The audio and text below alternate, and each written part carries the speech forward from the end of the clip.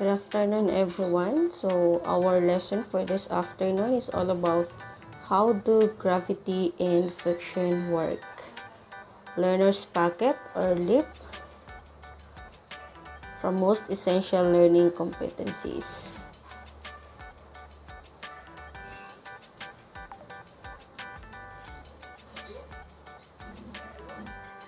So borrowed materials such as pictures, clip art included in this educational video are owned by their respective copyright holders.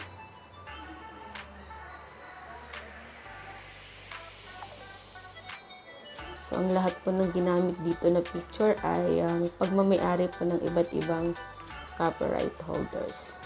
Okay po. So, for our pretest,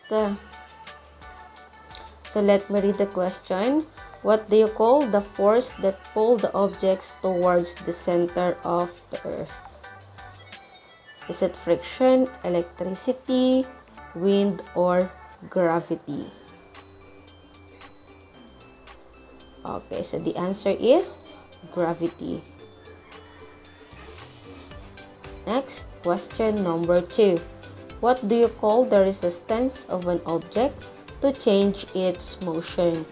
Is it A, friction, B, electricity, C, wind, or letter D, gravity? So the answer is letter A, which is friction. Next, number 3. What do you call this type of friction that acts on objects when they're resting on a surface? Our keyword here is resting on a surface. Is it static friction, sliding, rolling, or fluid friction? So, resting on a surface. So, the answer for this is static friction. Next, number 4. What do you call this type of friction that acts on objects when they are sliding over a surface? Static, sliding, rolling, or fluid friction? So, what is your answer? Okay, sliding friction. So, for number 5, what do you call this type of friction that acts on object when they are rolling over a surface? A, static, B, sliding, C, rolling, or letter D, fluid friction? Of course, the answer is rolling friction.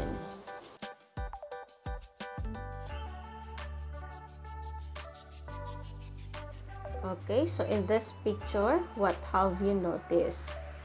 So we have here an apple and a mango tree.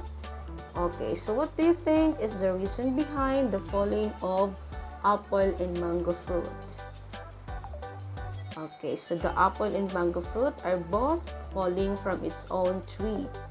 They are both falling downward, as you can see on your monitor. Okay, so our earth has its own gravity. That is the reason of falling of the apple and mango fruit from its own tree. So falling apple and the other one is falling mango. So the earth has its own power. So the man behind this is Sir Isaac Newton. He was an English mathematician and physicist who discovered the gravity.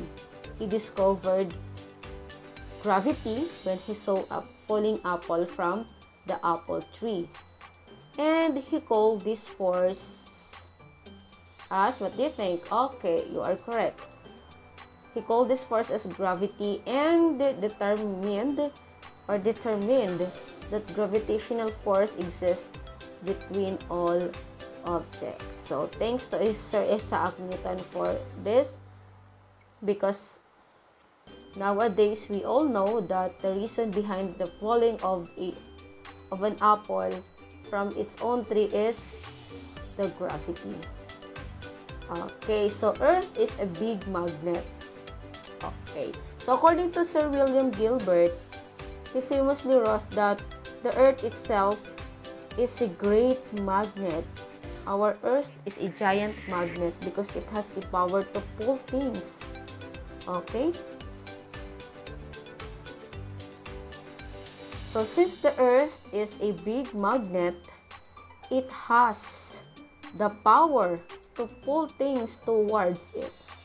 The power of the Earth from keeping everything firmly on the ground is what we called gravity. Okay, again, children, the power of keeping everything firmly on the ground, the power of the Earth is what we called? Okay, very good. Gravity. So always remember that, grade 6. The reason behind why you are not floating is the gravity.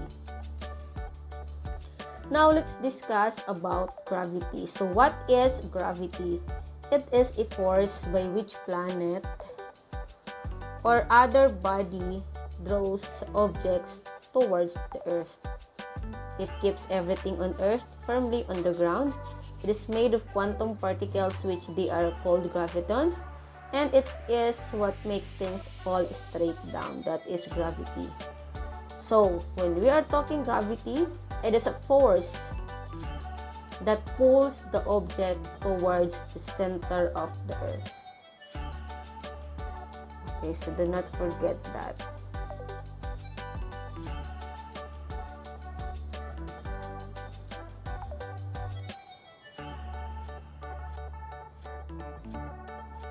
So that is your Earth. So what is gravity on Earth? Gravity is very important to us, right? We could not live on Earth without it. The sun's gravity keeps Earth in orbit around it, keeping us at a comfortable distance to enjoy the sun's light and warmth. It holds down our atmosphere and the air we need to breathe. Gravity is what holds our world together. That is the power of gravity. So, however, gravity isn't the same everywhere on Earth. So, may mga lugar po na merong tinatawag na zero gravity or mas less yung gravity doon. So, gravity is slightly stronger over places with more mass underground than over places with less mass. NASA uses 2 spacecraft to measure these variations in Earth's gravity. These spacecrafts are part of the Gravity Recovery and Climate Experiment, or what they called as the GRACE mission. So, ayun po sa monitor yung dalawang ginamit na satellite or the ginamit na spacecraft to measure the variations of Earth's gravity. Okay, so meron po ko ditong na-search na mga lugar na kung saan meron pong tinatawag na zero gravity. So, places on Earth where gravity becomes zero. Okay? So, kapag nagtapon ka ng tubig, instead of going downward, ito ay umaakyat pataas.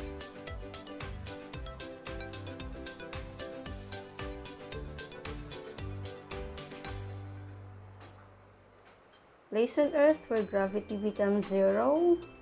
So, we have here, the first one is the mystery spot in Santa Cruz, California. Okay, so this place where you will see strange irregularities in gravity, such as flowing of water in the upper direction. So, kapag ikaw ay nagtapon ng tubig, instead po na pababa yung buhos, ito po ay paakyat.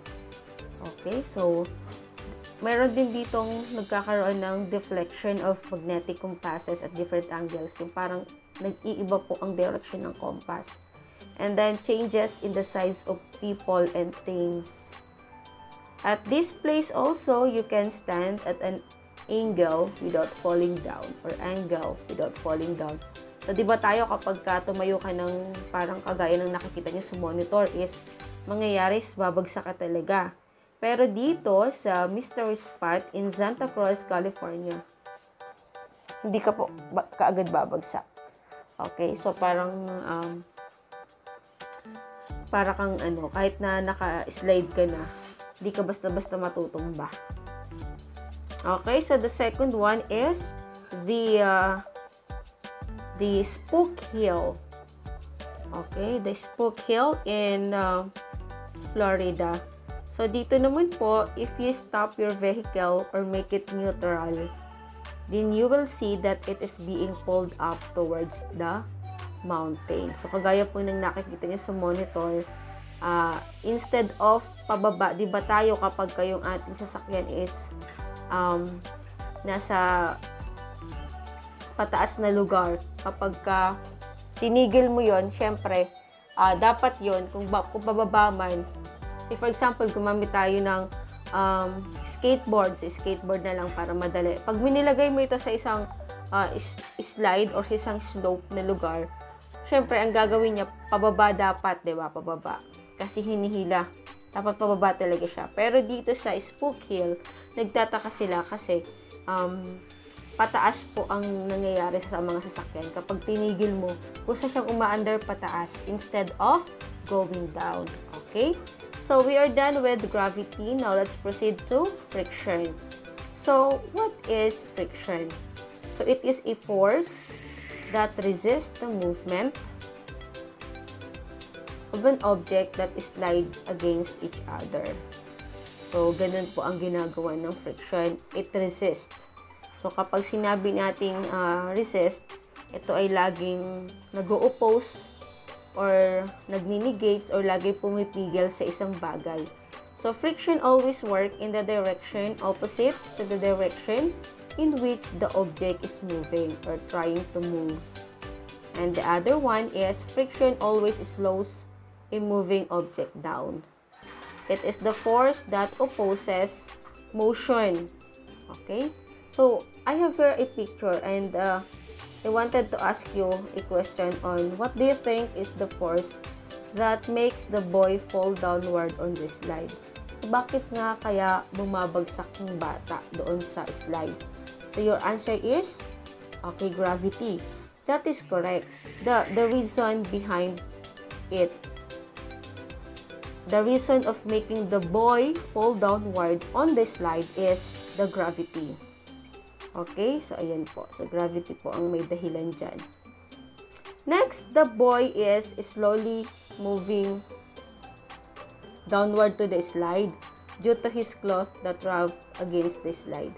What do you think makes his downfall slow? So, ano kaya ang dahilan kung bakit hindi siya kaagad bumabagsak ng mabilis? Bakit siya dahan-dahang bumagsak? Okay, your answer is? Okay, very good, friction. So, ang sagot po dyan is friction. It makes the boy downfall slow.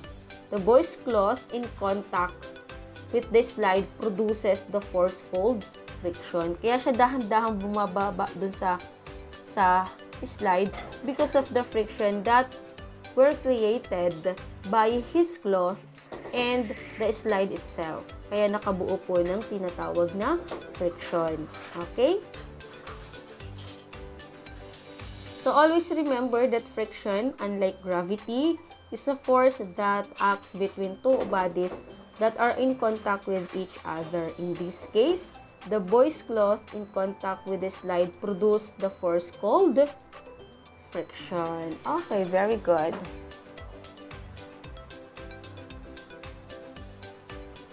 Ayan.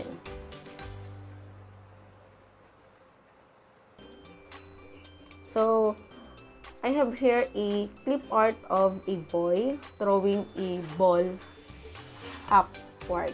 Okay. So, ano kaya ang dahilan bakit yung ball is bumabagsak pa, balik, or pababa? Okay, why is it, it moves, when you throw it upward, it came back to you and it fall down. So, bumabalik sa kamay niya. Ano po ang dahilan?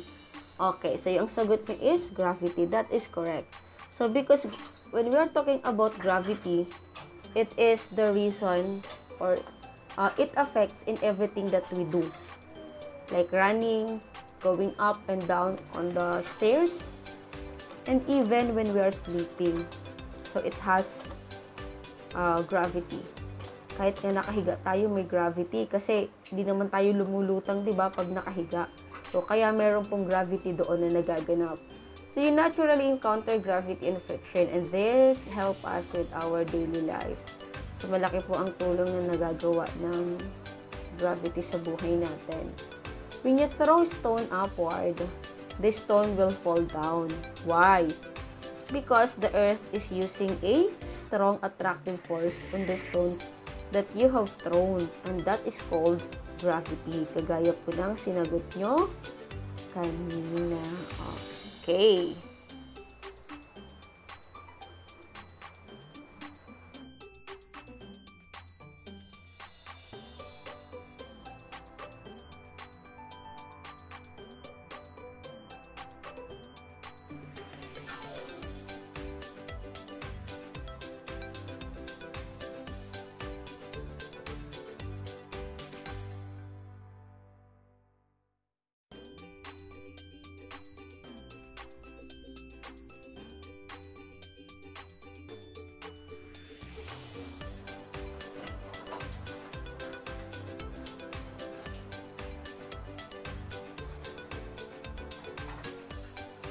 Okay, so now, remember yourselves without gravity. So, what will happen to us? So, ano kaya mangyayari sa atin without gravity? So, without gravity, things will float on Earth's surface. So, kapag wala pong gravity, yan ang mangyayari sa atin. Lahat po tayo ay lilipad. So, kaya kailangan natin dyan ng mabigat na bagay para manatili tayo sa ground. Okay? So, gusto nyo ba na pag nagluluto kayo is kailangan nakatali yung katawan nyo dun sa mabigat na object or thing sa bahay ninyo para hindi kayo mag-float? Okay, so ayaw nyo, diba? So, the answer is no. So, that is why we must be thankful for the gravity that produced by our planet. Dapat magpasalamat po tayo. So, now let's move on to, balik tayo dito sa friction. So, take for example, whenever you comb your hair, friction takes place as you rub your hair using the comb. Friction happens not just between the comb and your hair strands, but also between the comb and your fingers holding the comb itself. Frictions keep the comb stays in your hands. It helps you in doing the combing of your hair.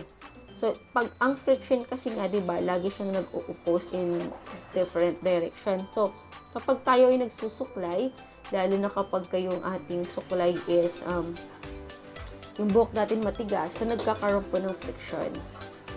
Okay, ganun din sa suklay at sa ating kamay, nag-create po ng friction doon. Okay, so lagi niyo pong tatandaan pag friction, it always oppose. Okay po, so now let's discuss about the 4 types of friction. We have static friction, sliding, rolling, and fluid friction. So, static friction po is kapag naglalakad po tayo. Ang dahilan po kaya hindi tayo natutumba kapag tayo ay naglalakad because of the static friction.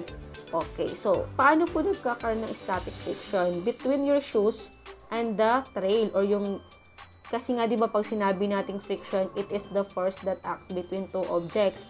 So yung objects po doon na ginamit is yung sapatos mo at yung trail na nilalakaran mo. So meron pong force doon. So kaya hindi ka nag-i-slip or hindi ka na tutumba because of the friction that produced by your shoes. Okay, kaya nga diba pag tayo ay nag-hike, ang piniprefer talaga natin na shoes is yung may makakapal na spike para makapag-create ng friction para hindi po tayo madulas kaagad. Lalo na kapag yung pupuntahan natin is mababato. Okay?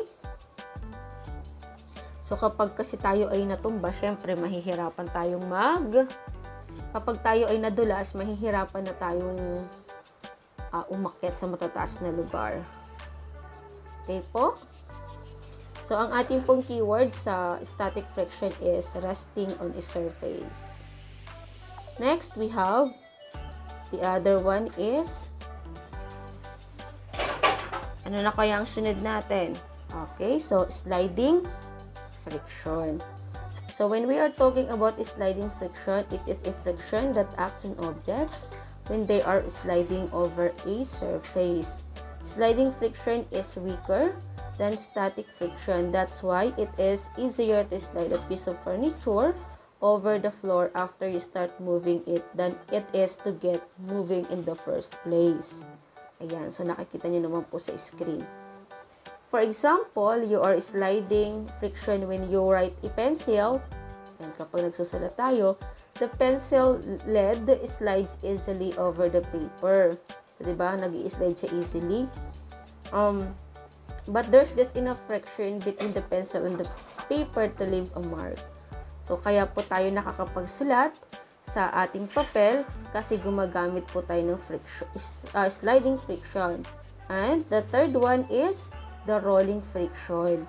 So, kapag sinabi po nating rolling friction ay it is a friction that acts on object when they are rolling over a surface. Rolling friction is much weaker than sliding friction or static friction. This explains why most forms of ground transportation use wheels, including bicycles, cars, four-wheelers, roller skates, scooters, and skateboard. Ball bearings are another use of rolling friction. So, kaya po gumagamit tayo ng mga brakes para mapigil po ang ating mga sasakyan. So, nagki-create po yun ng friction para hindi dire-diretso na dumulas ang ating sasakyan. So, yung brake po is responsible para mapigilan po yung tuloy-tuloy na pagtakbo ng isang sasakyan. So, mostly po yung mga gumagamit po, yung mga nakikipag-racing po ng car, nilalas po nila ang friction. So, binabawasan nila ang friction sa car nila para mas mabilis itong tumakbo. Kasi mas less yung friction, mas mabilis tumakbo, mas more yung friction ng sasakyan, mas hindi siya ganun kabilis tumakbo. So, napiprevent nito yung pagtakbo ng mabilis ng sasakyan. Okay, so meron tayong tinatawag na ball bearing. So, what is a ball bearing? It is a type of rolling element bearing that uses balls to maintain the separation between the bearing races. The purpose of a ball bearing is to reduce rotational friction and support radial and axial loads. So, yan po ang pinaka-main purpose ng bearing. So, now let's move on to the fourth one, which is the fluid friction. So, fluid friction, it is a friction that acts on objects that are moving through a fluid. Like what you see on your monitor. So, nagsiswimming yung babae. So, meron po dyan nangyayaring fluid friction. May nagkakaroon po dyan ng pag-oppose or pagkakaroon ng pagpigil. So, dapat siya ay mabilis lumangoy. So, ano po ang nagpapatagal sa kanyang makalangoy? Siyempre, yung water. So, meron siyang resistance na mayroong resistance na nangyayari by means of water. Okay? So, a fluid is a substance that can flow and take the shape of its container. Fluid includes liquids and gases. That is why paragliding and parachuting is an example of fluid friction. If you ever tried to push your open hand through the water in tub or a pool, then you feel the resistance of the water against your hand.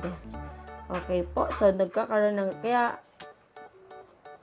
ang nananalo sa pagsiswimming is yung mabilis lumangoy. So, ibig sabihin, mabilis siya nakaka-cope up doon sa resistance ng water. So, kapag sinasabi natin fluid friction, ito lang po yung water and air.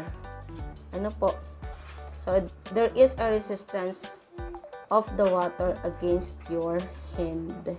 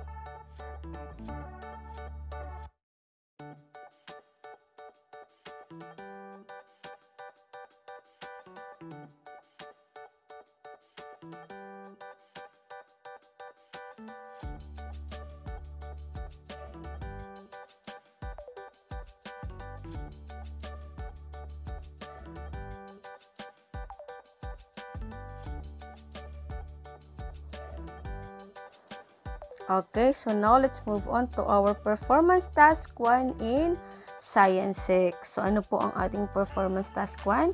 So for our competency, produce an advertisement that demonstrate road safety.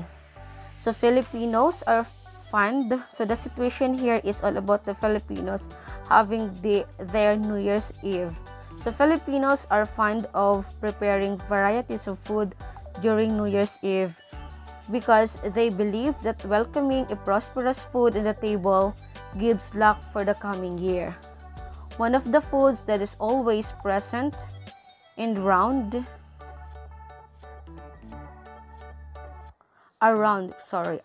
fruits because it symbolizes more money. Sa totoo naman yun, diba? Yung mga magulang niya lagi naghahanap ng mga bilog na prutas tuwing December. Kaya minsan napakang mahal ng mga prutas. Okay. So, you're going to create a poster on how to be safe while traveling and buying fruits in the public market, groceries, stores, or supermarket using the science road safety. So, for the criteria, for you to have a score of 9 or 10, learners should plan carefully and put a lot of thought in the poster. So, dapat talaga pinag-isipan ng mabuti. So, nakaayos ng maigi at pinag-isipan yung laman ng kanyang poster. Okay? So, excellent introduction. Pwede kayo mag-create ng introduction about your drawing or about your poster. Okay? So, next, complete information and description, of course. It should have a complete information and description para nga mas maintindihan ni teacher, kasi diba there are times na yung mga drawing ninyo is hindi maintindihan. So kung merong complete information about it, mas maiintindihan ka agad ni teacher isang tingin pa lang. Okay? So the poster is neat and nice. And it should be identified. The reader should enjoy it, or it should be identified and enjoyed by the reader. So, dapat nag-e-enjoy ang mga reader pagka binasa yon. So, syempre, ako yung reader, ako yung mag-check dun, Then, it should have an excellent conclusion. So, it should have an excellent conclusion pertaining to your poster. Baka iba kasang i-conclude mo doon. So, dapat maayos yung conclusion mo. So, magsulat kayo sa baba ng conclusion nyo about your poster. Next, for you to have a 6 to 8 points, learners had some planning and thought in the poster. Good introduction, information includes description, the poster is good and neat, and good conclusion. So, merong naiiba from the criteria of having a 9 to 10 score than 6 and 8. So, tingnan nyo na lang ng maigi. So, kung dito sa kabila is the reader should enjoy it by having a good theme, nice and neat theme. Sa kabila naman is good and neat lang. Okay? So, sa 3 and 5, learners had little planning and thought in the poster. Basic introduction, some information, etc. etc. So, dapat po is carefully planned ang ilalagay ninyo. Siyempre, mas gusto natin na ang score natin is 9 to 10. Then, 0 to 2, did not plan. Hindi pinag-isipan. Wala lang, makagawa lang. Minimal or no introduction at all. There is a little or no information. There was no poster presented and no conclusion. So, I have here some sample. So, ito po yung sa road safety. Ayan. So, sample po ito ng isang poster. Saan po ba gagawin ng poster? Mas maganda kung sa white cartolina. Kasi kapag sa bond paper, hindi magkakasya yung mga road safety na ilalagay nyo. Or pwede rin naman gumawa ng ganito, pero ito very limited lang. Maganda ang pagkakagawa ng poster, pero very limited lang yung road safety and signs na nilagay. Then, this one also, ayan. So, pangatlong sample ng poster. Yan po. So, make it clear. Yung sulat ninyo, siguraduhin po na nababasa ka agad. Okay? So, that's it.